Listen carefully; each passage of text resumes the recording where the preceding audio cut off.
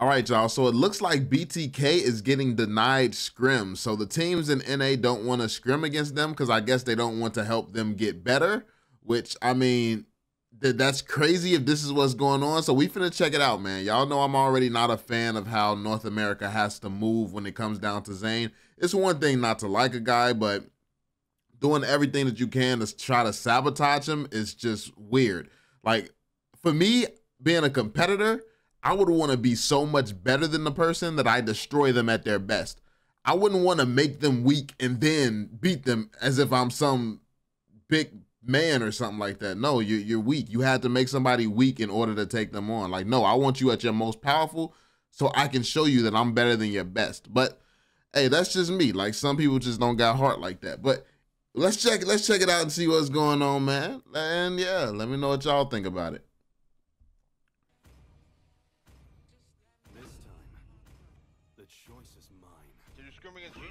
At least once, twice. Please pick a hero. Twice, but like over a long time. TOB and DA doesn't want to scrim us. Players? Did you guys scrim versus GG? Yeah, like over a month, not like a month ago maybe. Them and DA don't want to scrim BTK. Them and DA don't want to scrim. They're just jerking each other off in scrims instead of scrimming us. Did you scrim against GG at least once? Twice. Please pick a hero. Twice, but like over a long time. TOB and DA doesn't want to scrim us.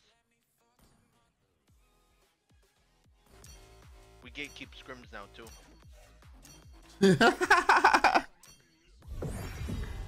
Welcome to North America. So our scrim partners are like, I mean, really, you just say 77 and like the Bloodhounds and Fiends a little bit. Just not those two teams. Wide rat move. Yeah, I heard Chicken is one of them that doesn't want to scrim. Yeah. That's crazy. But I mean, I kind of can see why. I can assume why. I can assume that they want to actually win. So they don't want BTK actually getting better, because what's crazy is BTK isn't performing horrible, and if they're not getting scrims, they're not getting all the advantages, they're not getting all the practice that all these other teams are getting. So if you're putting them at a disadvantage and they're still able to compete and they're among the top teams in the country still, obviously put a little practice behind that and they are probably going to be better than y'all. But the reason that that's stupid is because you should want BTK to become their best selves. You should want them to be their best version, because the fact of the matter is, once you get out of North America and you go up against the other teams, now you're going from the skill gap is going to be so high because you're used to watering down the skill of your own country and playing against inferior versions. You're not playing against the best your country has to offer. So you go to another country, you probably won't even, and to be fair, even if you took on Zane at his best, that's still not even close to like the Philippines. So it's like you're practicing against, you're damn near just playing classic matches, to be fair, when it comes down to actually trying to compete in another country. But hey, I guess if that's the strategy you want to go with. It kind of is a quad rat move. Chicken's one of the people that said no scrim. I'm pretty sure. A little bit of a quad rat. When the body suffers. Quad was one of the people I heard that didn't want to scrim, which we can do about it. Welcome to North America. Why do you don't want to scrim, you guys? Because they're noobs. Because they're noobs. Ask Kush. The enemy is picking. Kush got beat up by Chris's Hilda. And then they never wanted to scrim after that.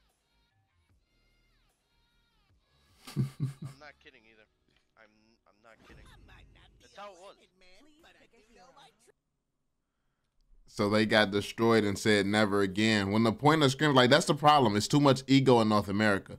Like, a scrim is supposed to be win or lose. It doesn't matter, because you're just supposed to be improving. You're supposed to be giving each other feedback, letting each other know like how to improve, how to get better, and both teams are supposed to be getting a lot better from scrimming.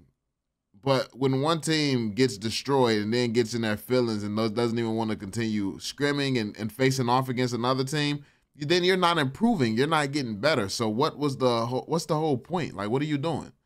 It's just weird that North American players can't see how they hold themselves back from being successful and great in this game. It's sad. But, I mean, that's why this country's horrible. So, yeah, let me know what you all think in the comment section down below, fam. Be sure to drop that thumbs up, subscribe, and turn on notifications, and I'll catch y'all on the next one. Peace out, fam.